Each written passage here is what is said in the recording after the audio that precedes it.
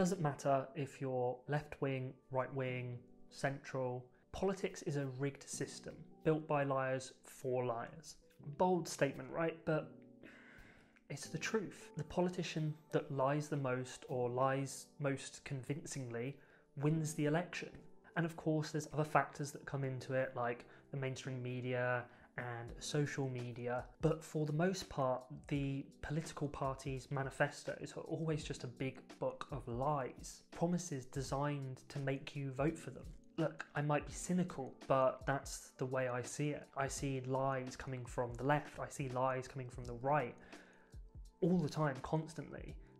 Both sides are terrible. The last election cycle that we had in the UK, Jeremy Corbyn said we're going to get rid of all student debt. And after announcing that, he had a fantastic turnout for that age group of people voting. In the 18 to 29 category, he got the majority of votes. Now, it was a landslide win for the Conservatives because everyone else voted a different way. But for that age group with that specific lie, they just took it. They were like, yeah, perfect, gonna vote for him. And there's hundreds of examples of this on the left, on the right, in all of Western democracies. Politicians lie about what they're going to do in power and just never deliver. And you can make the argument that it's difficult to do so with the opposition. It's hard with the House of Commons and Lords and the House of Representatives and the Senate in America. It's hard when your opposition is pushing against your trying to complete your tasks. But then you need to be realistic. You need to be realistic in your manifesto. We are going to try and tackle these 5 big problems over the next 4 years. And that is going to be our main goal. We might not get it done because of the opposition, but we're going to try our hardest to get these 3 massive things done. And we're going to have all these other things in our back of our mind. We can have 1 to 5 smaller things, and we'll try and get those done too.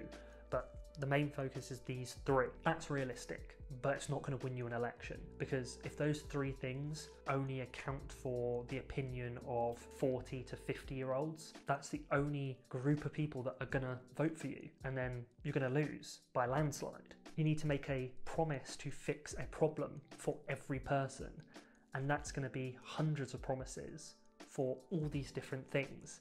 That's the only way you're going to get elected. And that is built on lies. So promises and lies, that's how you get elected. Saying that you're going to accomplish things that you know there's no chance of accomplishing, but you have to say it, otherwise no one will give you a chance. And then you have to make sure that the lies aren't just blatant lies, that they're kind of close to the truth and potentially maybe doable. So you can't promise that you're going to complete problem A when problem A is definitely not going to be completed, because people will see through that and call you out on it. So you have to kind of say that you're going to try and attack the problem that is problem A, but you know you're not going to bother really, but those people that are passionate about problem A are going to vote for you. You have to be convincing enough to sell the lies, to sell these promises. So you might have an opinion on how you're going to do something, and you're campaigning and you're in a city and you're saying this specific thing, and then you go to another city and they have a different opinion on that, and they ask you, how are you going to deal with it?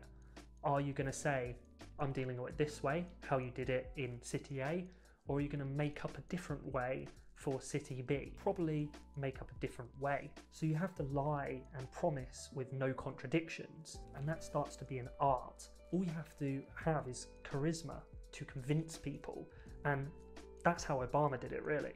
Or you go completely against the grain and say that you despise the whole process and the game, but you secretly play the game as well, which is how Trump did it. And last election, I liked equally Tulsi Gabbard and Andrew Yang. So I'm not saying there's not other candidates out there and there's not other options. There will be, and they are a bit different. But it's just with mainstream media and social media and a lack of critical thinking, it's too easy for everyone to believe lies and have those truths spun. And this is a very pessimistic, fatalistic video. I get it. But it's genuinely how I see 95% of politics. And the only 5% I have a positive opinion on is local elections. Local people in local communities that make an actual difference. But that's another video for another day.